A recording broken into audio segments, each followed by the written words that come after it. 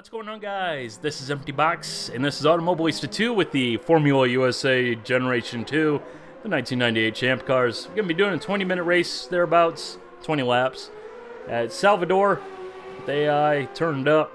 Going to be having a blast using the skin pack that's out there. You can find that down in the description. One of the great car track combinations in sim racing, in my opinion.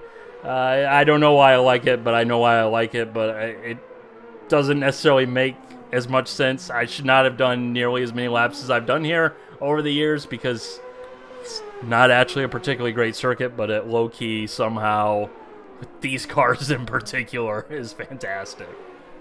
It's because it wants to be Surfer's Paradise. So anyways, going to talk about update 1.3.1. Let's change the cars a little bit, as well as the whole grip forgiveness, difficulty discussion, because apparently I accidentally waded into that one with some of my comments in my initial impressions video. So anyways, on to the race. Well, I've got some bad news.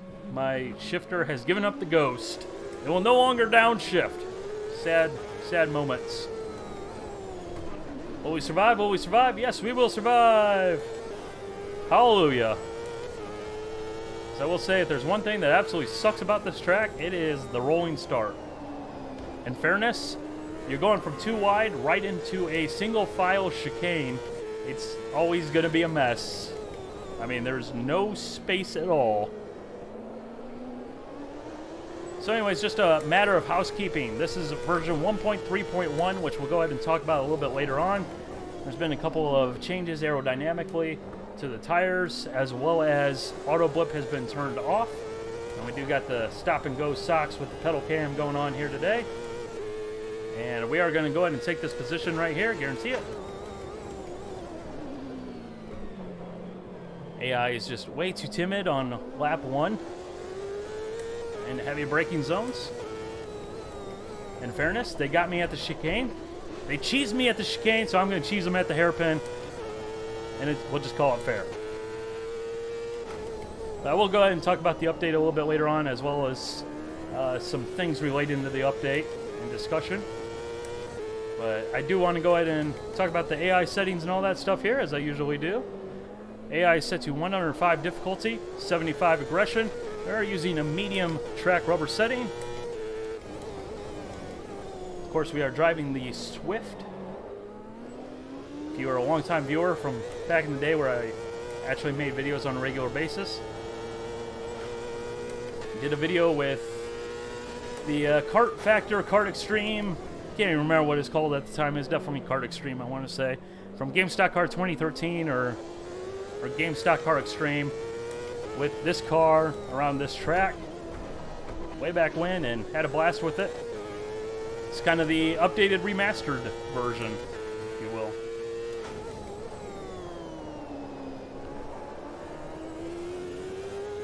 I have to say, these cars, brilliant.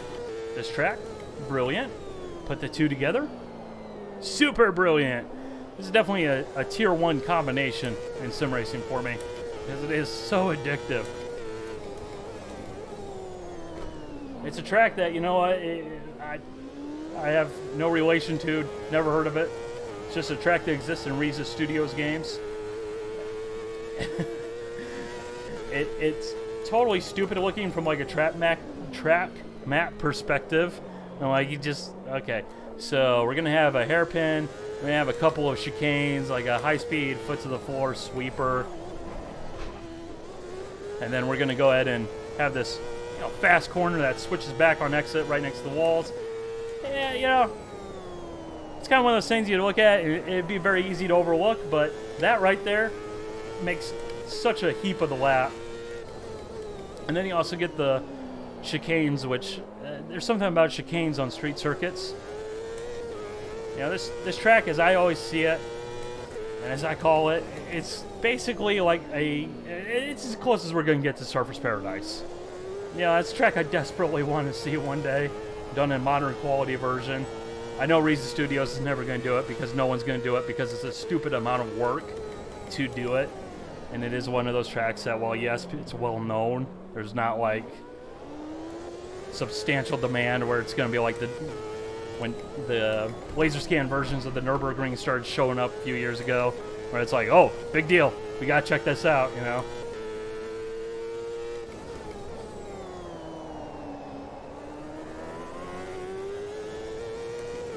But, you know, it's got that same type of thing where you're just blasting between chicanes, and therefore it works with these cars, even though you might initial impressions be, hey, this is just not a good idea. These cars probably don't belong here. But the good thing is these cars, you know, because they are what they are, they're super adaptable. They fit basically any track you can throw at them. Actually, earlier today, I did some racing with these things at Jerez, which I apologize for the pronunciation, but I'm a Midwesterner from the United States. You don't want to hear me try because it's just going to be even worse. Trust me. But, you know, an absolute blast driving these cars around there. Those cars really just fit so well around that track. So I highly recommend that one. Give it a go.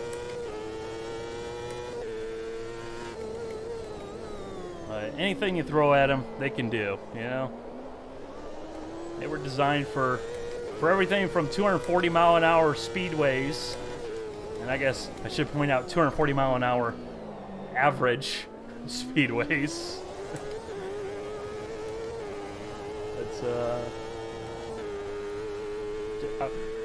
I remember distinctly there was a forum thread over at iRacing where some guy, they were just doing a forum game in the off-topic section, and if I'm remembering this correctly, it was like, what was the fastest speed you've ever done in a real car on track? And people are just, you know, listing their experiences. And then I believe, I want to say it was Richie Hearn just kind of did the mic drop. He's like, posted in there, one of the guys that drove the cars back in the day, he's like, yeah, I did 263 at Fontana. It's like, yeah, you win. In the draft with the Hanford device, like, yeah, sounds about right. I'll believe it. Looking at the dashboard and just seeing, yeah, that's a big number right there. Whoa, we're moving. You're doing dragster speeds with turns. Yeah, I don't care how much people want to dog on oval racing. Like that's madness. It's madness. Where were we? Where were we? Yeah, a little sidetrack there. That was one of those forum threads that I'll never forget about though, because it's just like boom.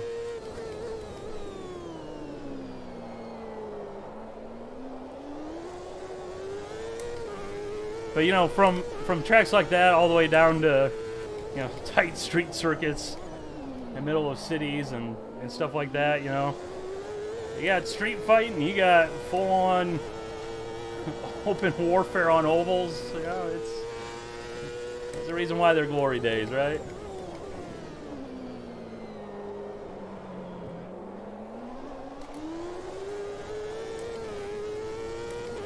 But let's go ahead and talk about the update a little bit. So first of all, auto blip's been turned off, which is a nice simple little fix. And then there also have been updates to the aerodynamics to increase the amount of downforce drop-off with yaw. So basically, as you get the car more sideways, you'll end up losing more downforce, which I think this is the big change with the update. And it really helps to address one of the key issues I had with the car prior to this update, which is the fact that there would be times where you'd get the car into a spin. Like, I'm not even talking about a slide. We're talking full-on spin, you know. You're 40 degrees sideways. The car is bouncing all around. Like, you clearly done screwed up. But you were able to save the car, you know, back from what should have been too far gone. And the car would just act like nothing even happened. And that change seems to really have helped fix that, as well as make the front of the car a little bit more predictable when you get stuff like that going on, where you just get in the power too hard and you know, totally goose it like that. That was totally for demonstration purposes, may I add. So, you know, it's just become a bit more stable in that sense, which is a nice improvement. The other thing that has happened is they've made a change to the tires in the compound. If you were familiar with this car previously, honestly, these new soft tires that they've given us feel like the old hard tires do. And that the old hard tires were more predictable. They were just smoother in general. They weren't as twitchy. They were less responsive. Not that they were like overly responsive or anything like that, but these tires are just much better, well-behaved in my opinion. So overall, I think those two changes, they're not like things that are going to radically alter, you know, the car and the way you drive it and the way it feels. But I do think it does have a pretty substantial effect. So we just scraped the wall there.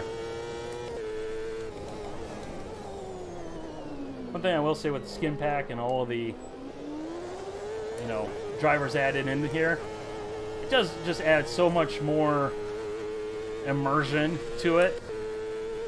Especially when you're like, Reynard Honda OP, please nerf. Give me a chance. It's like, oh, gonna use the best car and the best engine. Come on now. But honestly, I really like it, you know. Balance of performance has its place, but you know, I think especially for sim racing, you know, having multiple car performance is not a bad thing. Especially if you're in the right environment. You know, I remember way back when I was in a Grand Prix Legends fun league, and we basically had an agreement that the guys who were the fastest, based upon their GPL rank, would be stuck with either like the Cooper or the BRM, because those were cars that were, you know, slower. It essentially handicapped their performance, whereas only the slower drivers would have access to like the Lotus 49 if they wanted it, which you might not want if you're a slower driver, just because that car was incredibly difficult to drive. Whereas something like the Ferrari or the Eagle or the Honda in that game were probably actually faster in the hands of a beginner, just because they were just substantially easier cars to drive. But you know, it did that thing where it kind of evened out the competition without having to try and do things, you know, and you can do the same type of thing here. You know, the difference isn't nearly as much as it was in that case, obviously, but you know, it's half a tenth per lap on most, you know, standard length circuits. So, or it's half a second. I think I said half a tenth. It's a pretty substantial difference having that extra horsepower, but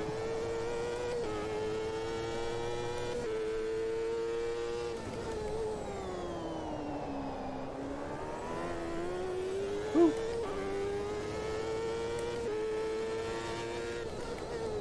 Now I want to go ahead and touch on difficulty, grip, forgiveness.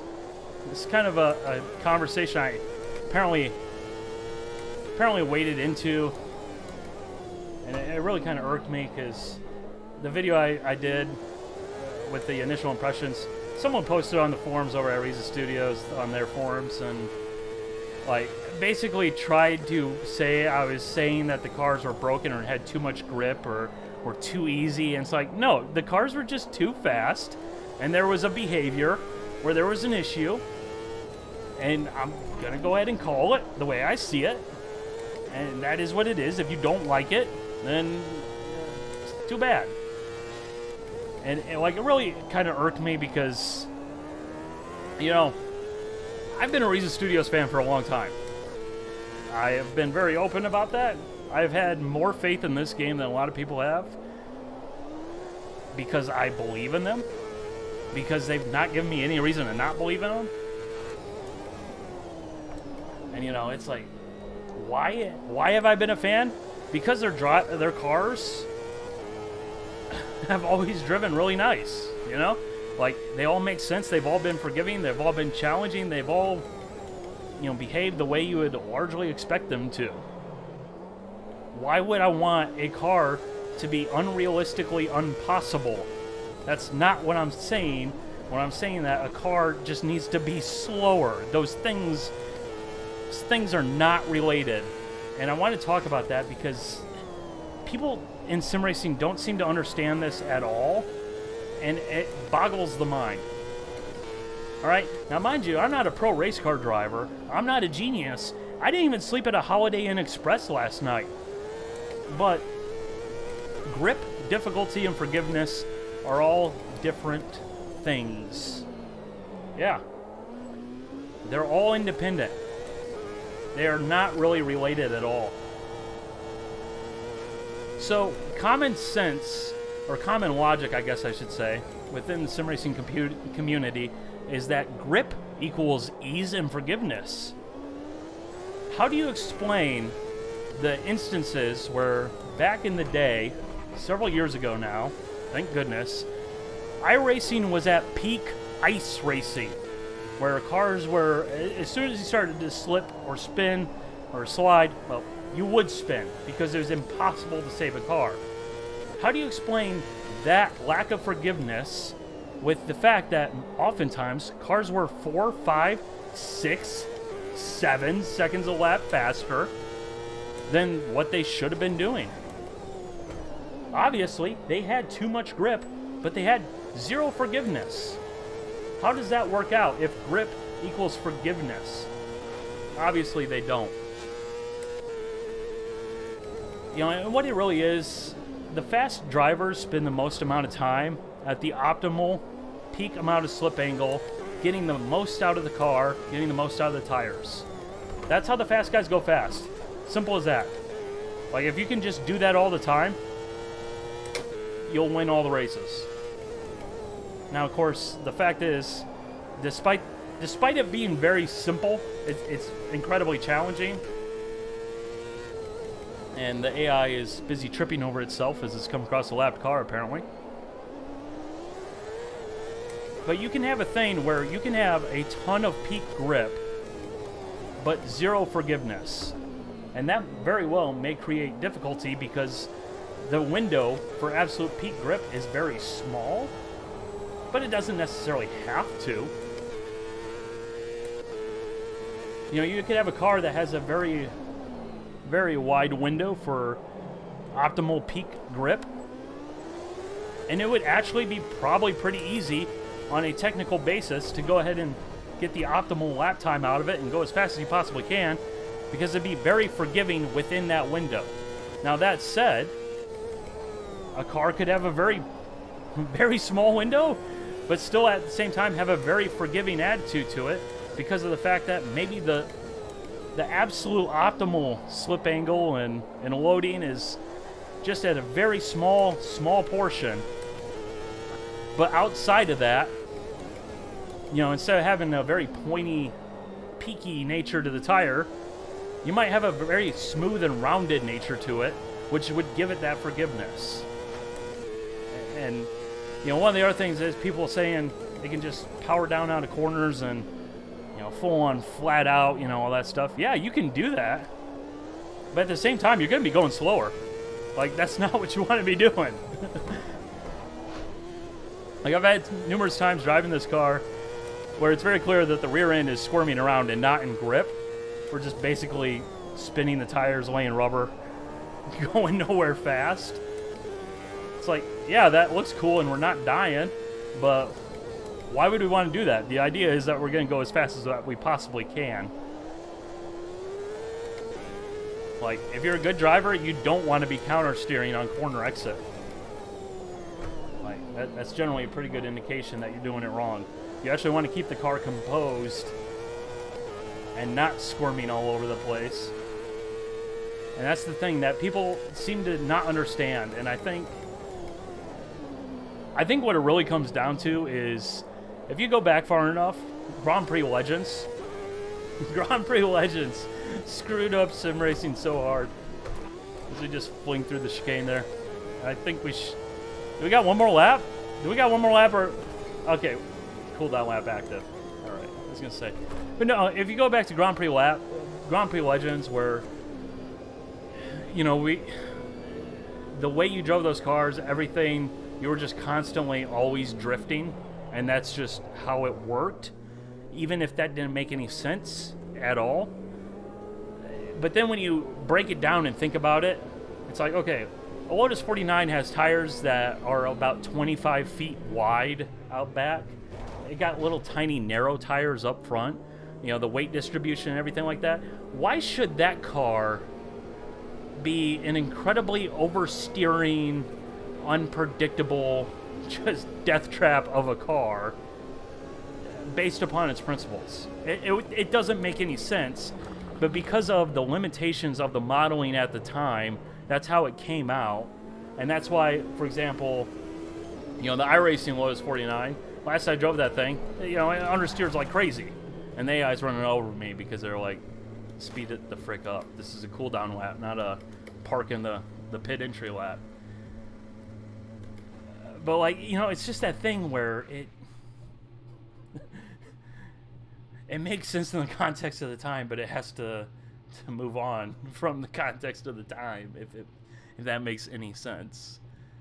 But yeah, if you drive the iRacing version of the Lotus 49, you find that the thing understeers like a dump truck by default. And, you know, it's very easy to overwhelm the tires because it is a difficult car, but it's also got less grip. Less grip doesn't necessarily have to mean that it is an absolute death trap.